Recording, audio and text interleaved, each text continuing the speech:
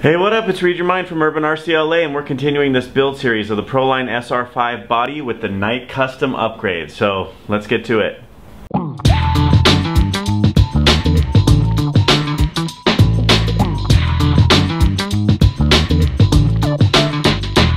Okay, so where we're at is we've got the front bumper and the rear bumper already installed, as well as the roll bar. If you haven't seen how we did that, you can watch the previous video in the series and catch up. But for now, we're going to keep moving on. Next up, I don't think I'm going to install the light buckets because I need to paint them black. So I think now we're going to look at doing this front grille. The front grille is really cool and really nice looking.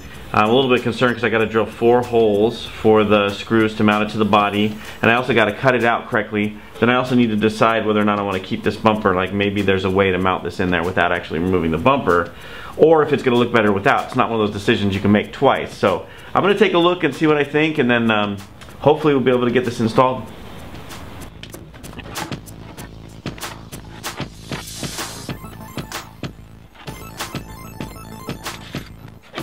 So it looks like I'm going to have to remove the entire front bumper, as well as the area that's outlined for the front of the grille. Now, I'm just going to do it one step at a time, just so I make sure I leave enough space for enough margin for error.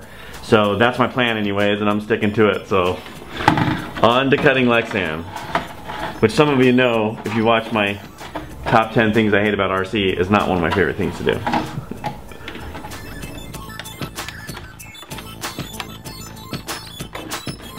Okay, I think I figured out what's wrong. It's the scissors I'm using. I have another set of scissors that's way better than this, which I can't find at the moment, but that's off. Okay, let's take a look.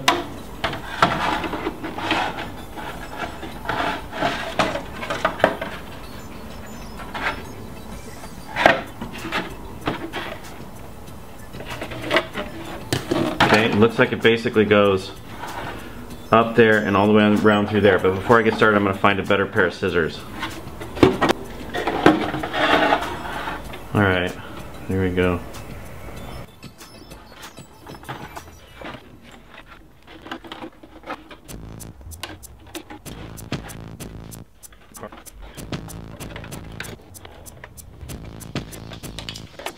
Okay, we've got that removed now, but it's a little bit wonky, so I'm going to have to clean it up.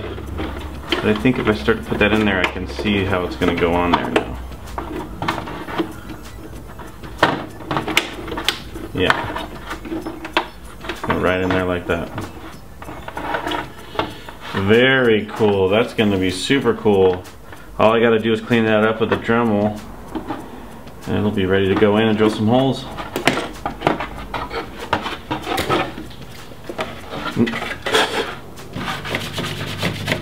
Now that I got it cut, I can see that I have a little bit of work in sanding it down a little bit. So I'm actually going to grab my trusty sander and get to sanding, so that way it'll be as close to the fitment I want as possible.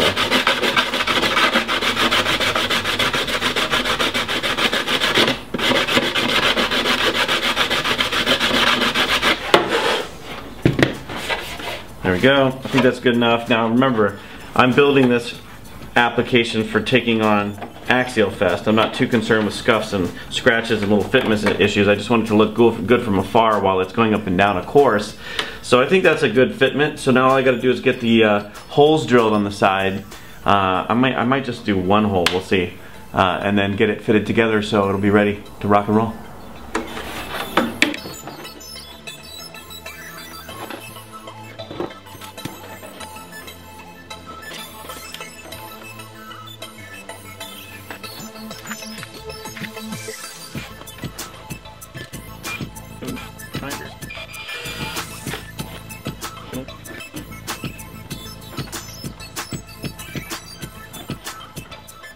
Alright, I've gotten one of the screws in there. Again, I used a wood screw because that seems to do the best at holding these parts. I'll probably have to cut that off, or maybe find a smaller screw. Like maybe something like this I think will do. But I'm going to hold that in place as I drill the other hole. Hopefully I can get it lined up good.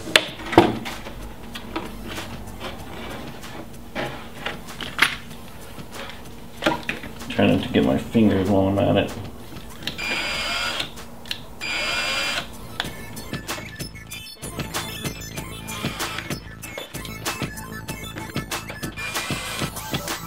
All of this would have been a lot better to do before you painted the body. Just a heads up.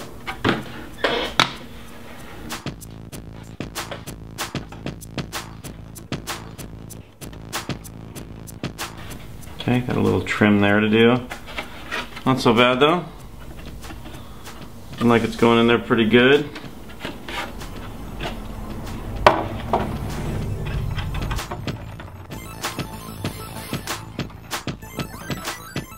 Okay, I got the 2 screws in there. I guess I can put the second screws in there just to get them all lined up. And then we can take a look at how it looks. It's going along nice and smooth. Okay, now you can see that I've got the grill installed. And I just want to check and see how that looks on the actual rig itself. Just to see how the look is coming. And you can see it definitely looks really tight and snug there. It looks really cool. Yeah, I messed up a little bit in the front right corner, but whatever, I'm going to beat the crap out of it at Axialfest. If it's good enough, maybe I'll enter it in show and shine, but at this point, with that mistake, probably not good enough for show and shine, but whatever. Starting to look really sick. I'm going to get these light buckets on, see what I'm dealing with in terms of wiring, and then we'll see how the fitment looks. Boy, this is a really fun project. It's been really easy to install, and I really recommend it to anybody who's going to be looking for some aftermarket parts. The quality of Knight Customs is crazy.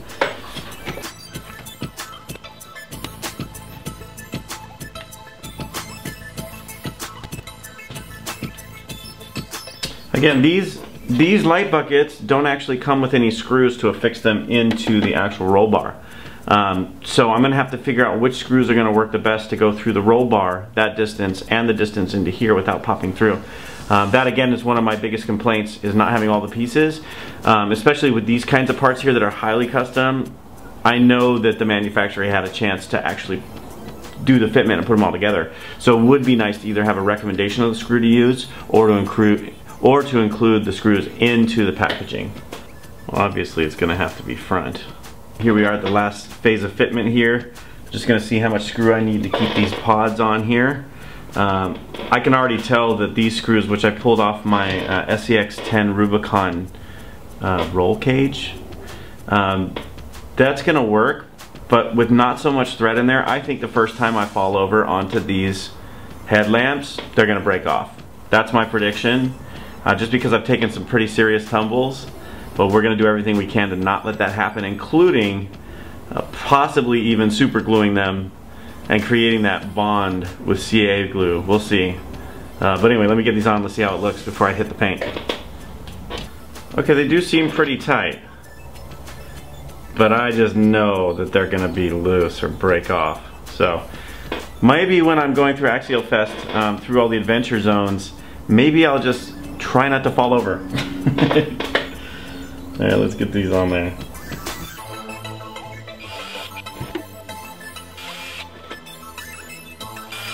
There we go, that wasn't too bad. Looks pretty good. Obviously it's the wrong color. These just snap on right like that. So let me finish that up, get this mounted up, and we'll take a look at what the fitment has to tell us about the story of building the SR5.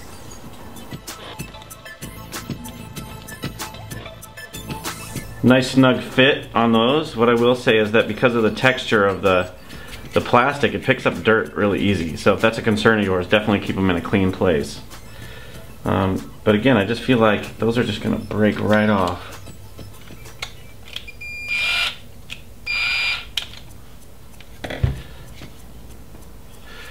They look pretty cool though, so let's take a look at how it looks in the truck.